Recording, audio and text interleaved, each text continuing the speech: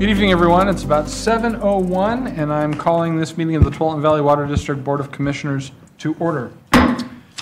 First item, I believe, is reports by the Chief Executive Officer and management staff. Good evening, President Burke, members of the board. We will start the meeting this evening, as we always do, with the Safety Minute. And the Safety Minute this evening is by our CFO, Paul Matthews.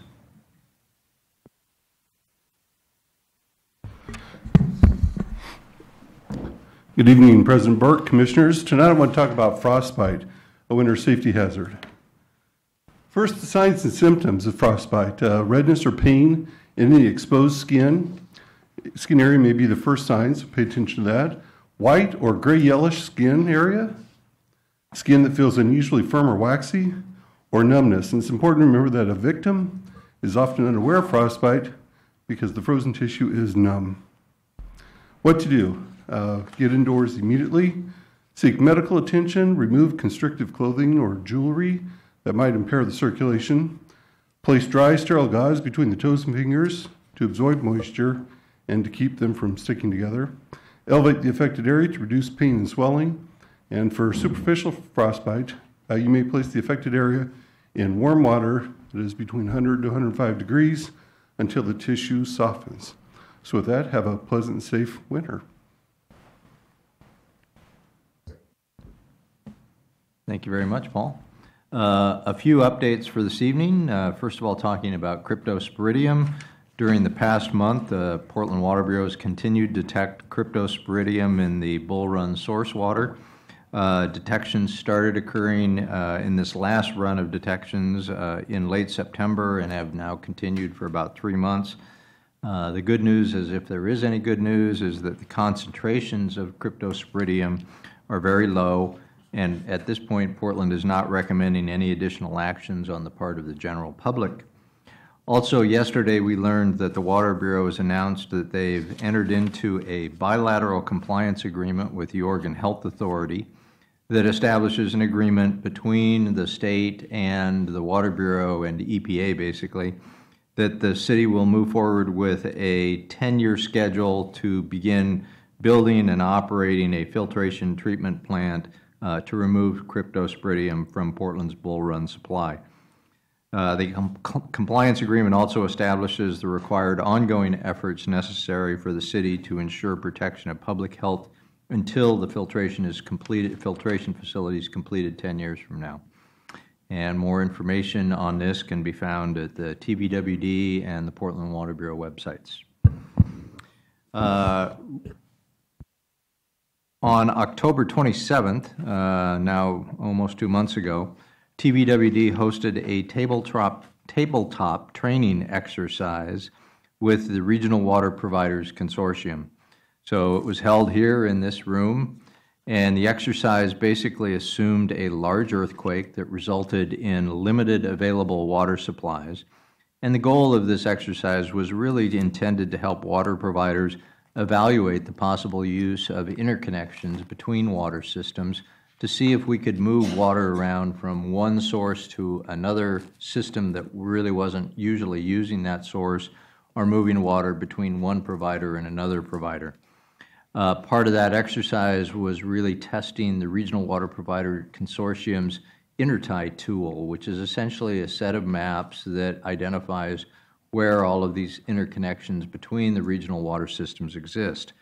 It's a GIS-based tool that allowed the participants to engage in some active problem solving and really coordinate between the various jurisdictions. We had a total of 13 different water providers here in the room.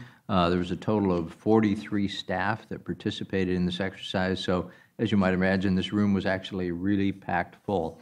The feedback from all of the participants was that it was a great exercise, it was a great training opportunity, and they truly appreciated the participation of GIS staff that hadn't participated in previous exercises or planning events.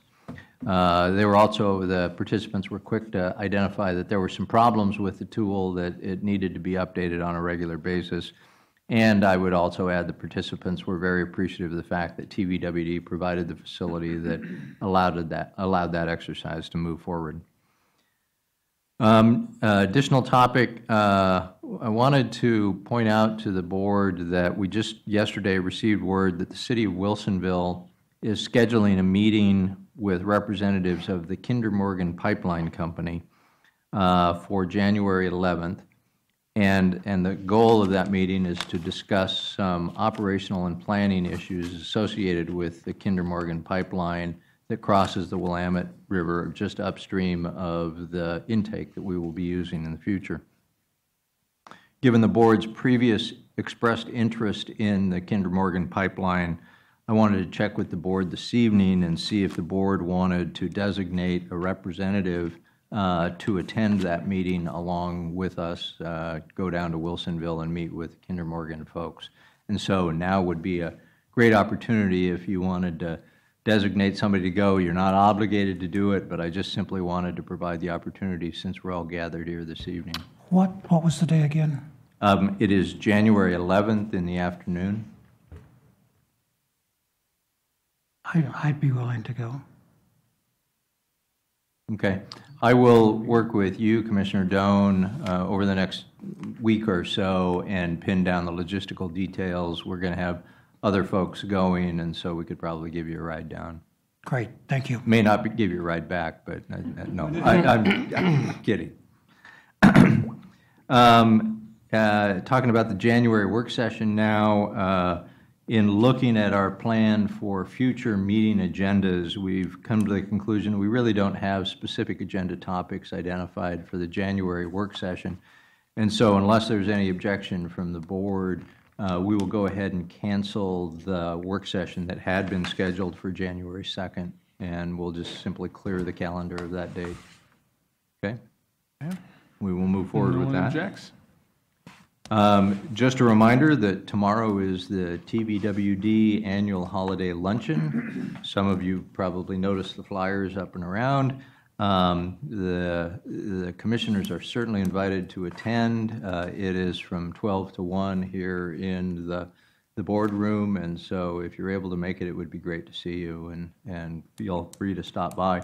I'm also told it is the second annual dessert cook-off, and so if you want to enter in a dessert, come a little early and you can enter the friendly competition for the most favorable dessert of the group. So, sort of in the holiday spirit, also just a heads up that I will be gone next week, spending time with my family.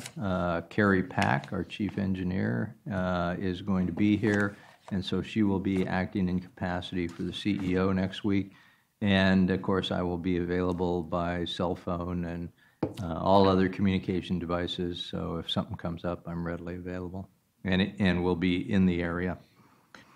And finally, this evening, Paul Matthews will be presenting an extra special department report this evening. Paul, take it away. Well, thank you, Mr. Knudsen. President Burke, Commissioners.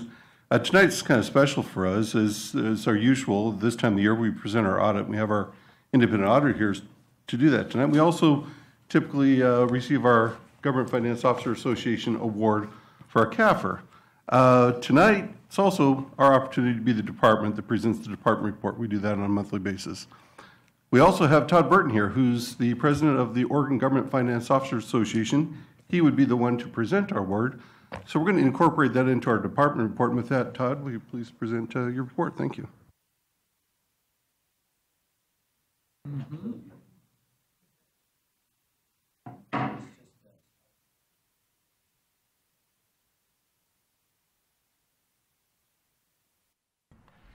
Thank you, Paul, and good evening, President Burke and Commissioners. It is my pleasure as the current president of the Oregon Government Finance Officers Association to acknowledge the district's receipt of the Certificate of Achievement for Excellence in Financial Reporting for its fiscal year 2016 Comprehensive Annual Financial Report, or CAFR. Needed to practice that long sentence. I'll start referring to it as the CAFR.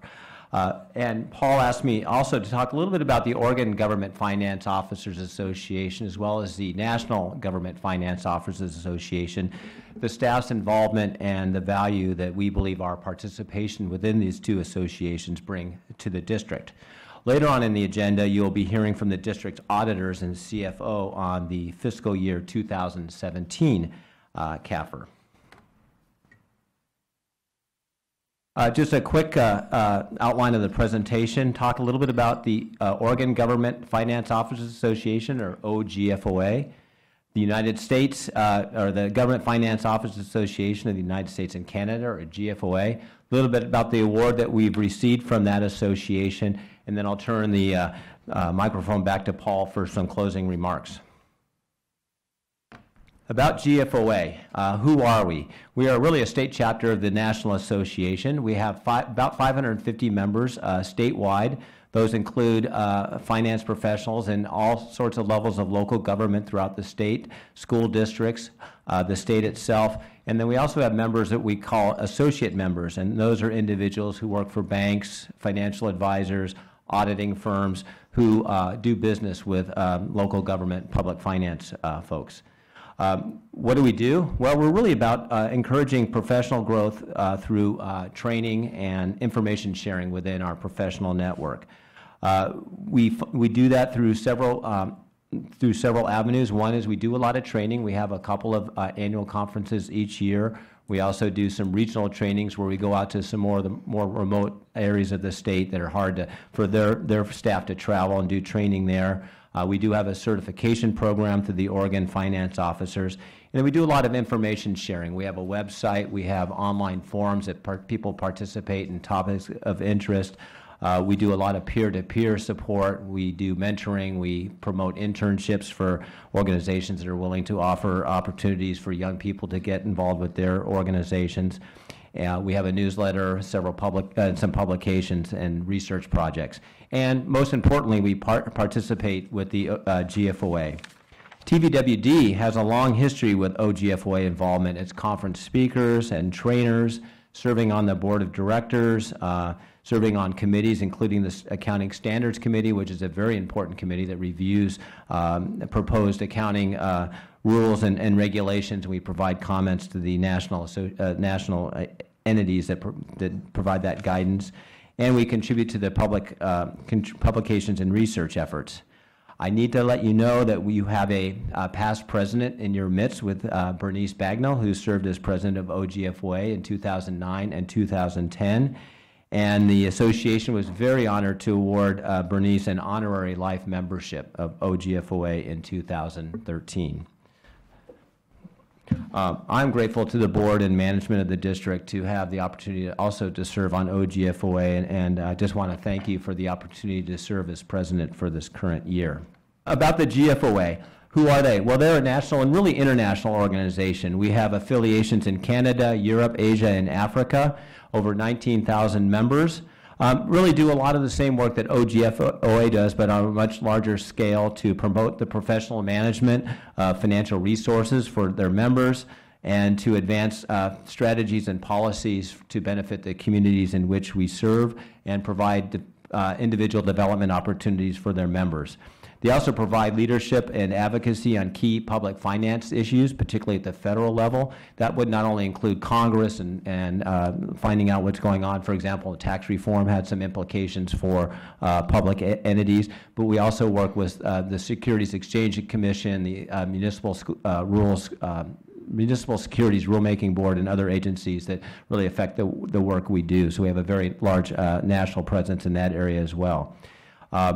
One of the most important things that the GFOA does is provide best practice guidance in the areas of accounting, financial reporting, budgeting, investing, cash management, and debt management. And we often consult those best practices as we're looking, for example, to upgrade our banking services, hire a consultant, make sure that we are complying with the best practices of our peers and of the professional network in which we are involved with. They provide training nationally as well as regionally and through a number of webinars, so there's good training available for all levels of staff in the organization. They do an annual update on accounting standards, which we participate in every year, and they provide a lot of other kinds of information and guides for both not only professional staff in finance, but also elected officials who have responsibilities of the financial affairs of their organizations. And they have their award program. We participate in two. We participate in the Distinguished Budget Award presentation, and we have applied for the current 2017-19 biennium budget. I hope I'll be able to report the results of that review very soon to Mark and Paul. And we also participate in the Certificate of Achievement for Excellence in Financial Reporting. Just a couple of highlights about that. The criteria to receive this award goes way beyond the compliance with just providing generally a report that is in compliance with generally accepted accounting principles. And one of the most important pieces of the comprehensive financial report is to provide transparency and full disclosure about the district's fiscal affairs. And this will become extremely important when the district begins to issue debt for the Willamette Water Supply Program. Creditors, rating agencies, other stakeholders will be very interested in the disclosure that we provide in this document in order to give them the information they need to evaluate our debt, our credit worthiness, and our ongoing management of our operations. That also gives us the benefit of being compared to peers nationally, and our CAFR is reviewed by others nationwide, and we often get a lot of feedback to improve our report each year that we apply for the award. It has a 500-item checklist, and I did this presentation for the city of Happy Valley not too long ago, and I found out that there are no less than 124 specific areas, if not appropriately presented in financial statements, could cause disqualification for the award. So it's not easy. We do a lot of work to receive this. And it is important to note that even though we do receive this award every year, it is no small effort to prepare it. As the requirements for financial reporting, for accounting standards, for disclosure change frequently and become increasingly more complex. I think you'll hear a little bit about that this evening from our auditors during their presentation. We are also in a select group of only 115 Oregon jurisdictions that received the award in 2016. That's really less than 10% statewide. There's a lot of small jurisdictions that don't participate this. So I want to just acknowledge the district in receiving this award. Unless you have any questions, I'd like to turn this back over to Paul Matthews. So thank you for your time. Thank you. I would just like to add a little small tidbit of just what I think is interesting information about the GFOA. There have been 5 GFOA presidents from the state of Oregon, and that's really unusual. Some of them are people you know, Bonnie Kraft, Ken Rust, Tim Grew, Mark Gonzalez, and the former treasurer, Gary, whose last name escapes me, Brubaker. Gary Brubaker, Anyway, former I thought state that treasurer. was pretty interesting, that no other state has had that many presidents from their state. Can you click it one more there for me, Todd? The award that we do receive, we've received in the past. We're not going to go through formal presentation, but I want to point out a couple things. To keep us on our toes, to keep us from becoming insular in the work that we do, it's really important for the finance group to participate in organizations like the OGFOA and also to apply for the award. We get an evaluation from peers. It helps us improve. We get feedback on our CAFR each year. It gives us things to work on to make sure that we keep improving, a continuous cycle of improving our processes. That, in addition to the assistance we get from our auditors, who also help us improve our processes, keeps us from becoming insular and losing focus on the financial disclosures we need to do. And this, as Todd indicated, is going to be ever more important as we have to do enhanced disclosures for our future bond issues. So with that, it concludes the department report. Thank you. And if there are no questions, that concludes the CEO and management staff report for the evening. Anything else from Mark? Okay, very good. Next item on the agenda will be Commissioner Communications, reports of meetings attended, and topics to be raised, if any. I usually swing around one direction or the other, but this time I'll start. Have tonight's board meeting. On the 12th, I met with our CEO and Vice President Bernice Bagnall to have a breakfast meeting to set the agenda for tonight's meeting. And then on the 5th, I attended a TVWD workshop where we went over the audit report and IGA updates. So, Commissioner Bagnall. On the 16th of November, I attended the TVWD holiday auction, and I just mentioned that because I'm so proud of a relatively small staff raising over $6,000 to give to deserving charities. That's pretty terrific. On the 5th, I also attended the TVWD work session, heard an update on how the audit was going and how the IGAs were in process. On the 12th, I met with Richard and Mark for the agenda planning meeting and, of course, tonight's board meeting. Commissioner Schmidt. On the 15th, I also attended the work session, auditor communications and the use of SDC fields, fees, and IGA updates. On the 6th, I attended the Water Providers Consortium in lieu of Commissioner Duggan, which wasn't available. And they are mostly updates and polishing the mission statement in tonight's meeting. Okay. Commissioner Doan. Yes, well, I had the work session, and on the 13th, I got to see construction of the 66-inch pipeline on 124th. It was sort of a sight to behold. I used to do this sort of thing for a living, and if you were to go through a checklist of all the things that you should do for a pipeline, they were doing each and every one of them. I was pretty impressed. Also, the size of the equipment that Kerr is using. You know, my eyes were the wheel hub of the off-road haulers. On the 14th, I attended the Aloha Business Association, where the sheriff reiterated the distracted driving issues of people using their cell phone in the car, to the point that when my cell phone went off in the car today, I just ignored it, which was sort of the advice he gave us. There are, if you have 3 offenses in a 10-year period, there's jail time involved. So they're taking this pretty darn seriously. And then tonight's meeting.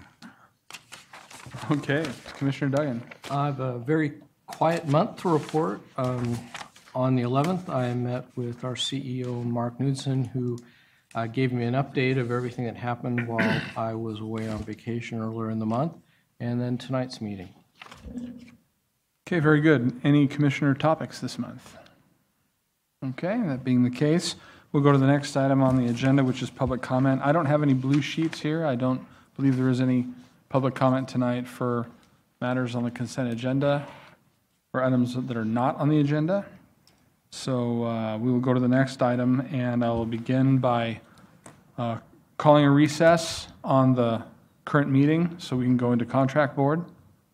And so we'll go into recess, and now I will open a public hearing acting as the local contract review board so that we may consider adopting resolution number 32-17, declaring an exemption from competitive bidding for the water treatment plant, WTP 1.0, project and approve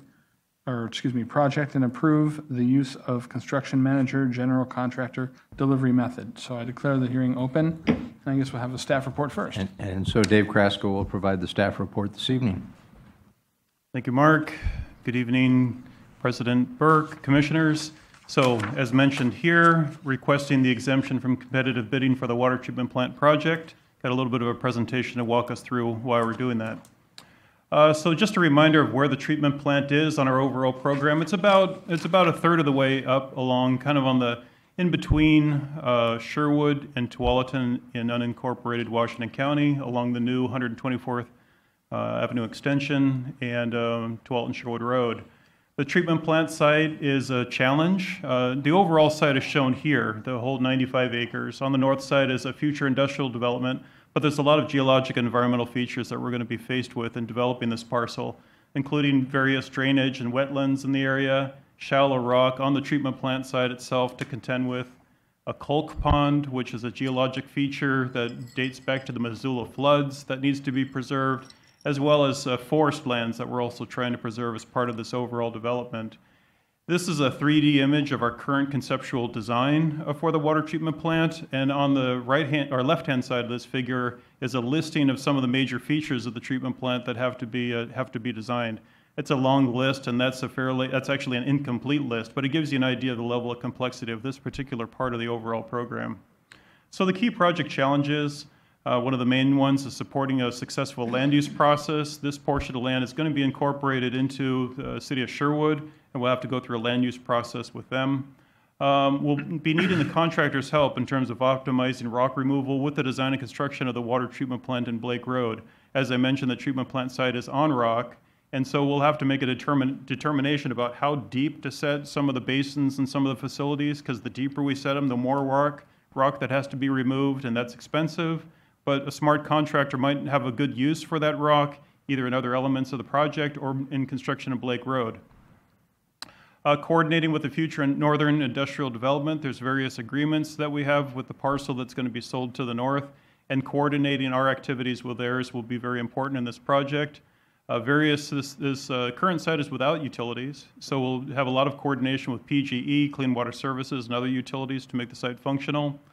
Protection of environmental resources, as I mentioned before, and integrating the whole system with raw water facilities, transmission main, and storage. This is going to be one of the last parts of the overall program to be constructed.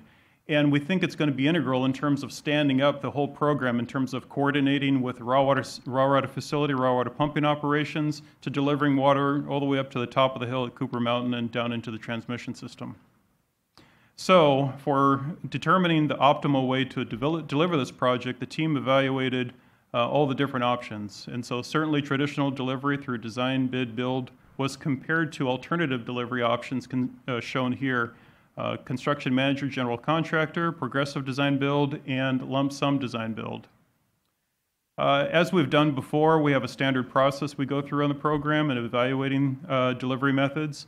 The first workshop for this particular one was held in January 18, and for that workshop we had 20 actually participants, the representatives from TVWD, the City of Hillsborough, and program advisors to help kind of guide us through evaluating all of the options and coming down with a short list that was evaluated through follow-up work, and then finally through a second workshop evaluation on August 17. And that second workshop evaluation was really a pairwise comparison between construction manager, general contractor, and progressive design build, comparing those two against each other, and then comparing those two individually against design bid build. We looked at traditional delivery pretty hard because we have schedule available to do this through traditional design bid build, but we wanted to make sure that if we were going to go alternative, which is what we're recommending here, that we're actually going to reap benefits that were necessary for this particular project. So we gave it a pretty good hard look.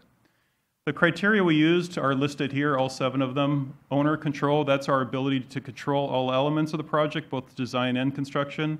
Operations integration in terms of accounting for operations input into the design and construction, contractor input during design, cost, risk allocation, safety, and schedule. In the end, we found CMGC, Construction Manager General Contractor, as the preferred approach for this project. The specific benefits for CMGC are greater degree of owner control, and that's both over the designer as well as the contractor. We select both on qualifications. We can count qualifications and then selection of both. As I just got ahead of myself there, or independent selection of the design consultant and the contractor. And that's opposed to progressive design build, where in that particular delivery method, you're selecting both as a team, and so you can't select them independently on their individual qualifications. It's a common approach in the regional market. CMGC is used a lot in the area. It accommodates a land use schedule better than progressive design build. On this particular project, we're going to have to take the project to about a 60% level of design before we go through the land use process at the city of Sherwood. And so the benefit of having a contractor in the room as we're developing that 60% is that we're able to get the contractor's input involved, because after we go through land use, we don't want any significant changes to the overall design of the project. Because if we have any major changes, once the contractor does get on board, say like on a typical design bid build project, we might have to go through the land use process again. So that was found to be one of the key benefits here. Additional benefits are contractor participation throughout design, just being smarter through the design process. Value engineering, basically we have the actual contractor involved in making some of these decisions.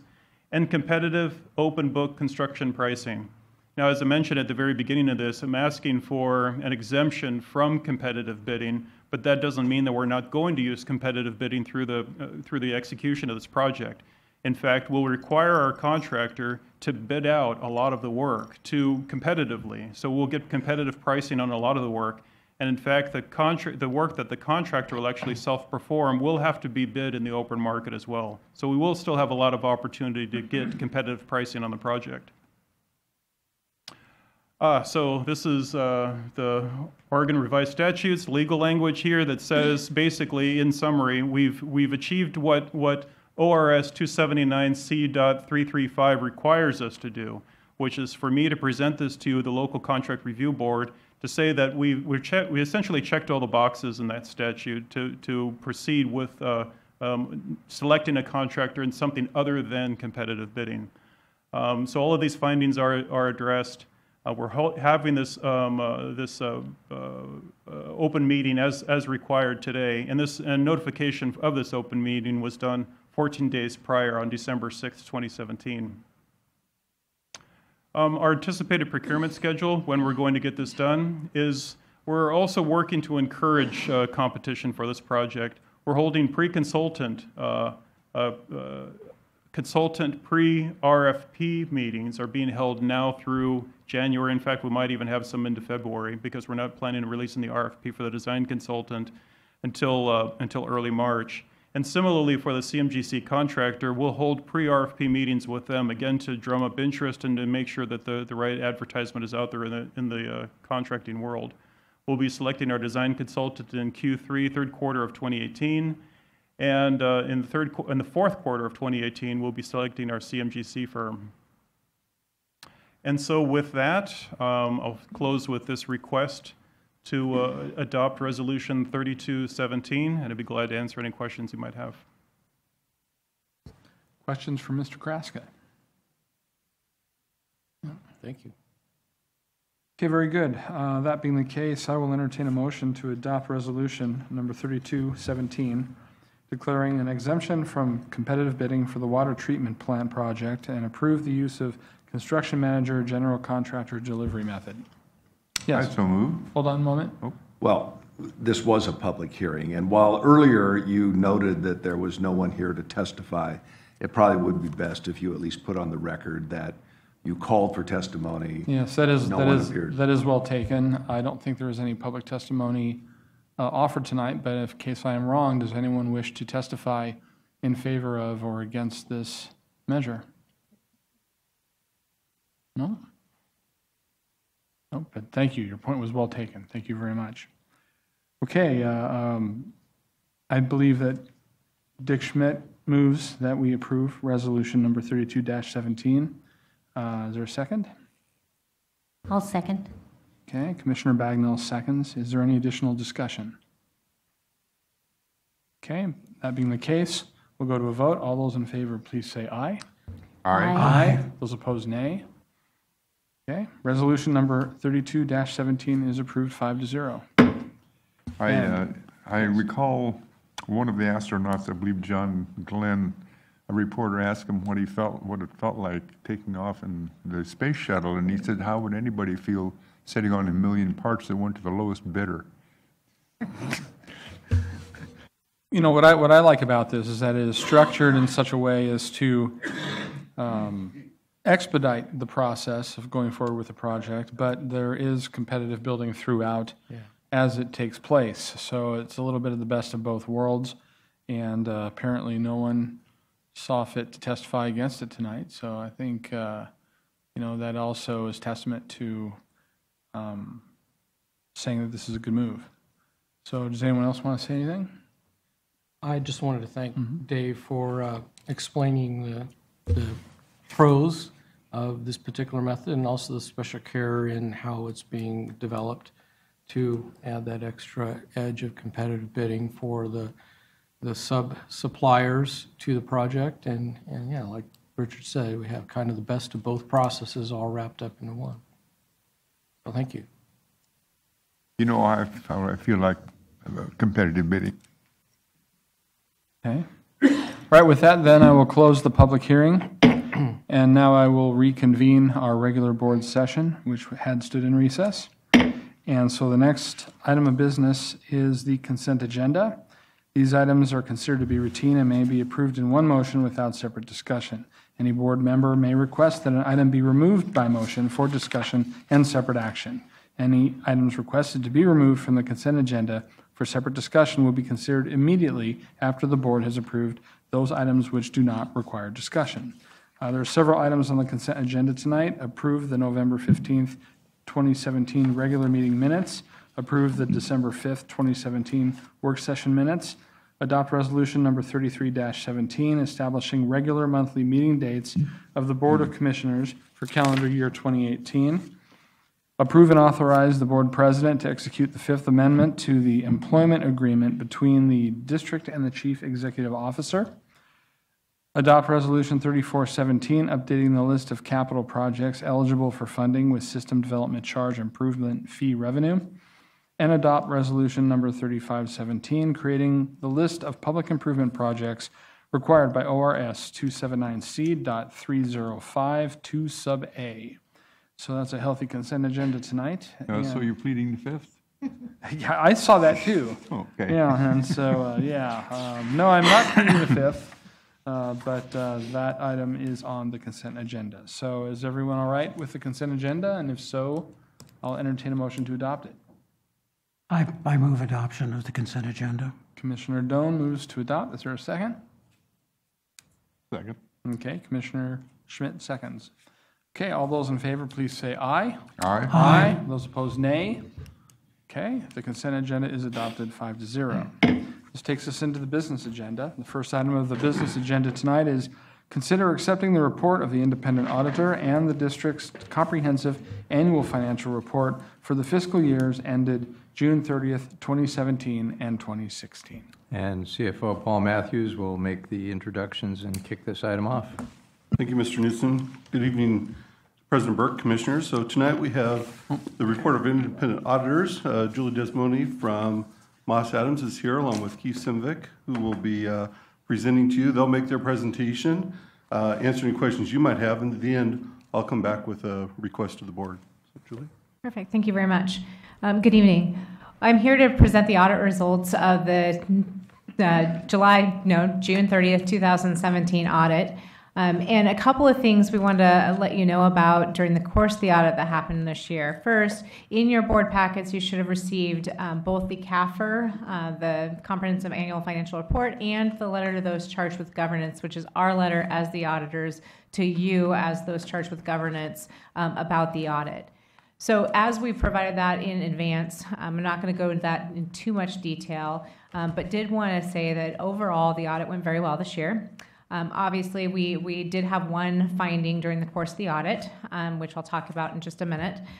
We do issue two audit opinions, or two types of opinions during the course of the audit. The first is over the CAFR, and what we do is we take a look at your financial reporting to determine whether we believe the financial statements are fair in all material respects. You have received, once again, an unmodified opinion in an auditor speak, and I'm sorry, it's not everybody speak, but it's auditor speak. That is a clean opinion to the financial statements. The second thing that we do during the course of the audit is under the Oregon minimum standards. So we're required to do additional tests under the state statutes that look at a variety of different contracting and different types of testing, including your budgeting, including your contracting, insurance requirements, and some other various requirements. And we're required to let the state know and let you know if there's any issues of noncompliance, which we did not find any issues with noncompliance in the current year. Now, on our letter to those charged with governance, when we kind of morph from the financial statements to the internal control system, though we don't provide you an opinion on internal controls, if we do find something during the course of the audit that we are either concerned about or need to bring to your attention, we will do that through the course of that letter to those charged with governance. Now, I am very pleased to report that I've reviewed all the documents that you received in the last workshop, I believe on the 5th, and the correction plan, so I'm not going to go that in detail. And it is so refreshing for a management team to actually bring this to a board before the auditors do, I have to say. What we found was a one-off experience. It is something that had happened in the current year that hadn't happened in prior years. We believe that management's corrective plan for the unbilled revenue and that calculation is spot on.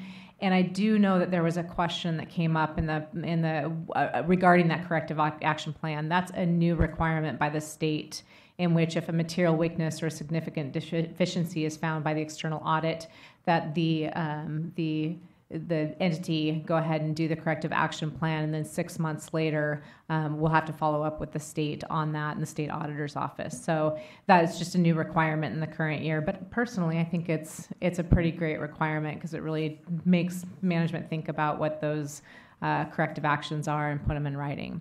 To be honest with you, we do not have any concern that this is going to occur in future years. I think that the corrective action plan is spot on as far as taking care of the issue. And moving forward, we don't see any concerns in the future. So overall, we want to thank management, the accounting department. We probably ask for close to about thousands of documents during the course of the audit. Bernice can testify to that. Lots of information before we can even get out here. And we're pleased to report that management and the accounting department is completely prepared for us when we come. I don't know why I say this, but it's like getting on a trampoline. What we need to do at the start of the audit is to climb on the trampoline, then we start jumping to see what happens. And if we don't have that information prepared for us, the jumping doesn't actually occur. And I'm pleased to report here that information is prepared for us. Everybody's open and available to us. We have lots of questions. In fact, I will say when we did come in to talk about the final issue and how we decided from an audit team to classify that as a material weakness, that's always an interesting conversation. And when we started to bring it up, Mr. Matthews already said, oh, I know this is a material weakness. We already have it taken care of. And here's my 5 pages of corrective action that's already taken care of it. So very impressive from a management team standpoint, and very appreciated from an external audit standpoint. So took it very, very seriously. So overall, thank you to the entire team, and I'm available for any questions that you might have. Are there any questions? I'm just trying to get out of my mind the image of executives in business suits bouncing up and down, flying through the air on the trampoline. I have kids, sorry. It's all right. I like it. It's great. Are there any questions? No. Okay. Thank you very much. Thank you. Yep, excellent. So with that, I'd like to thank Moss Adams for the work they've done too. And as I mentioned earlier, this is part of our continuous improvement, and we get great feedback from auditors. They take their jobs very seriously, and it's very helpful for us. We get great return for the money and the time that we spend with them. So thank you to Julie and Keith and their team. And I'd be remiss if I didn't recognize Rena Byrne and Bob Shields, who are here tonight, that did the work that resulted in the award that we mentioned earlier, as well as the excellent CAFR that we have for you to consider tonight. So with that, I would ask that the board consider accepting the CAFR and the report of the independent auditors. Thank you. Ratepayers don't know, unless they watch this on public access television, they don't know or have much contact with these sort of internal mechanisms, processes, procedures, checks, and so forth. But I think they make up the bedrock of the foundation, which allows us to project confidence to our ratepayers and for our ratepayers to have confidence in us. So I would like to thank staff and the auditing firms we deal with for the very good work they do that really speaks to the heart of the stability and the strength of this district. So thank you very much. Anybody else have anything to say? Okay, with that, I will entertain a motion to accept the report of the independent auditor and the district's comprehensive annual financial report for the fiscal years ended June 30th, 2017 and 2016. So moved. Moved by Commissioner Bagnall. Second. Okay. Second, I'll give it to Jim Duggan this time. Jim Duggan, seconds. So all those in favor say aye. Aye. Aye. Those opposed, nay. Okay, the report is accepted, 5-0. Next item of business, consider approving TVWD appointments to the Barney Reservoir Joint Ownership Commission and Joint Water Commission for calendar year 2018. So I will take the point for this particular item this evening. As you know, we are members in the Barney Joint Ownership Commission as well as the Joint Water Commission. We actually have representatives that serve on the boards for each of those commissions. We get 1 representative to the Barney Commission and 3 representatives to the Joint Water Commission. Those appointments typically fall on the calendar year basis, and so we have the opportunity to implement our are representative appointments to both commissions as of the January meeting, which is the second week in January. So seemed appropriate to just revisit who our commissioners would be as representatives to the two commissions. As outlined in your staff report, which is on tab 3B of your staff report, we have a series of recommendations for your consideration. I think it's all laid out in the staff report, but I will very quickly just review the staff recommendations that we've developed based on consultations with individual commissioners. So we would recommend to nominate Commissioner Doan as the Barney Reservoir Joint Ownership Commission, Vice Chair of the Barney Reservoir Joint Ownership Commission, nominate Commissioner Bagnell as the TVWD alternate to the Barney Commission, appoint Commissioners Schmidt, Doan, and Bagnell as the TVWD representatives to the JWC, nominate Commissioner Schmidt as the JWC Chair, and it's a nomination because it's subject to confirmation by the entire Barney Joint Water Commission. Also nominate Commissioner Doan as the JWC Vice Chair and nominate Commissioner Bagnell as the JWC alternate. So a series of recommendations, and with that, I would be happy to field any questions or comments by the board. Are there any questions or comments? No? Okay, very good. Unless there is an objection, I think we can take this in one motion. Is there any discussion of this at all among the board? Okay. Go ahead. Well, with me at the top of the heap there, Robert's Rules of Order is going to roll over in his grave. Yes. We'll have a memorial service for Robert's Rules of Order. Okay, so I want to make sure that this is right. We're going to nominate Commissioner Doan as the BRJOC Vice Chair, nominate Commissioner Bagnell as the TVWD alternate to the BRJOC, appoint Commissioner Schmidt, Doan, and Bagnell as the TVWD representatives to the JWC, nominate Commissioner Schmidt as the JWC Chair, nominate Commissioner Doan as a JWC Vice Chair, and nominate Commissioner Bagnell as a JWC alternate. I will entertain a motion to make those appointments. So moved. Moved by Commissioner Duggan. Second. Second. Second by Commissioner Schmidt. All those in favor, please say aye. Aye. Those opposed, nay. Okay, the appointments are so made.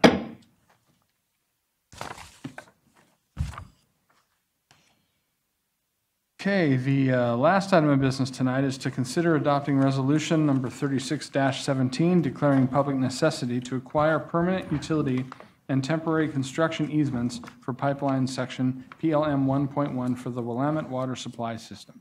Dave Kraska will give the staff report. Thank you. Closer. So PLM 1.1, it's our vernacular on the program, but it's always helpful to remember kind of where these things exist.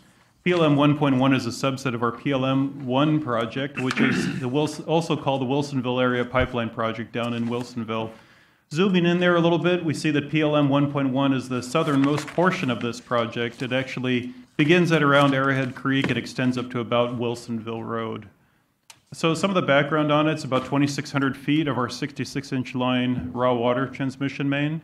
We're coordinating this project, its design and construction, with Wilsonville's project in that same area. They have a significant roadway project for 5th Avenue and Kinsman Road extension. We've found through our design process and in our coordination with Wilsonville that this project needs to be built outside of the new road right-of-way to avoid utility conflicts and also existing easements in the area and construction conflicts.